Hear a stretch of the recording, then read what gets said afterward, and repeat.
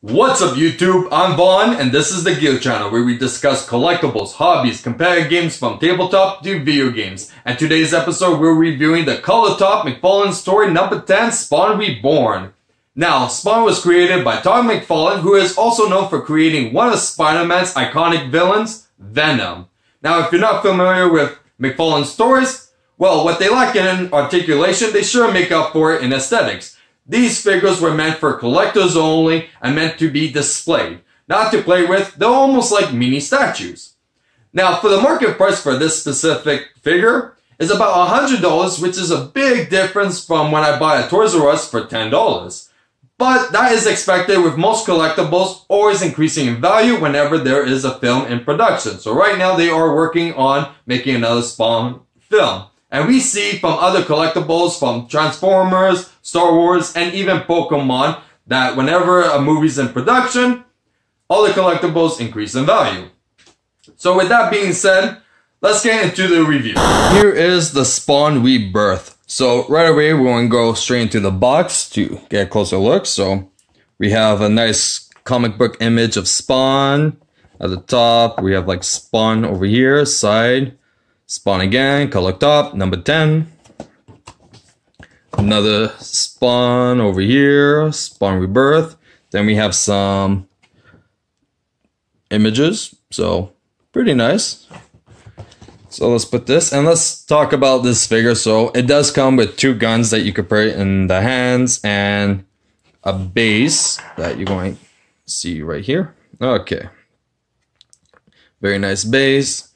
Now, the issue with this is definitely, if you look at both the guns, it is so tight to put it in to the point that you have to almost break the fingers just to shove it in. And there's been a lot of issues that people had with this figure as well. Because, like I said, with McFarlane stories, they don't have that much articulations, but there's a lot of issues with this specific figure because the arms do break, and there's been many cases. So the main arm that always breaks is actually this one right here.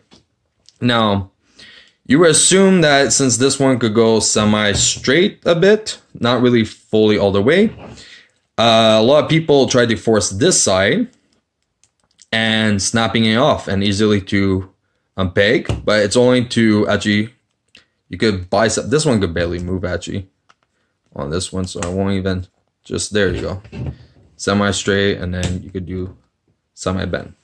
Now, when we display it with the base, there's a port over here, and then with the peg over here, we're going to try to put it in. There we go.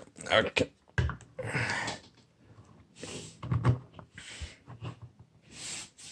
So this looks extremely nice. I like it displayed like this. It's perfect. Like, they did an amazing job. If we look all around, the cape always amazing looking. When it comes to like Spawn figures, they always do a great job. Okay, it looks amazing. There is no complaint of aesthetics. It looks amazing. Let's go into with articulation though. So both wrists actually do rotate, as you can see. Even this side. Both biceps could go side to side.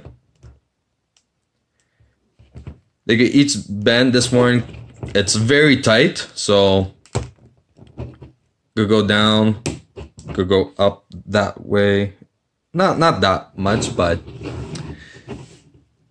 this can go upwards, and if you rotate it, it could go a bit more. The head does move. It's a very tight figure.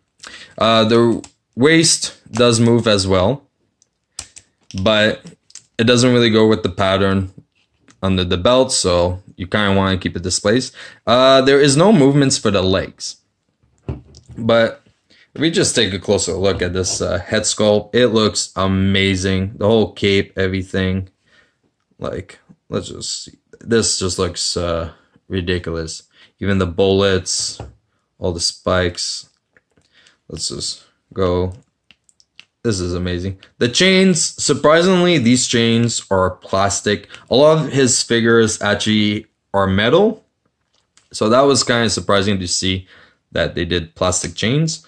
Okay, then we have the feet, this like spikes everywhere. Amazing. Let's go. The cape looks amazing. Like, there's no complaint for like a statue. This is what I mean by most McFarlane figures are actually statues. So for just displaying, it looks amazing. There is no complaint. This figure actually looks like perfect.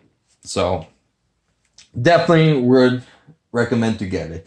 But also, I forgot to mention, but we also have a few spoilers and surprises for all the Spawn fans that we have. So let's get to it.